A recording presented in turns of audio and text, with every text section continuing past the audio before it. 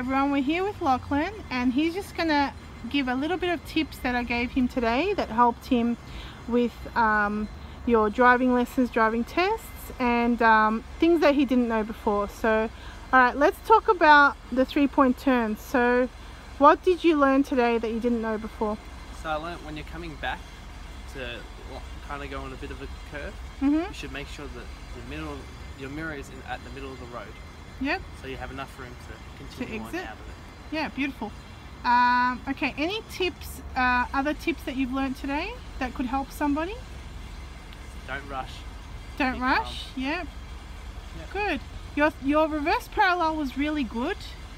Do you have any tips about that for anyone? Pray. Alright, well, Lachlan's got his test coming up on, when's your test? The 9th of June. Good luck. Hope you pass it, and we'll keep you all informed. Thanks, Lachlan. No problem. Bye. Bye.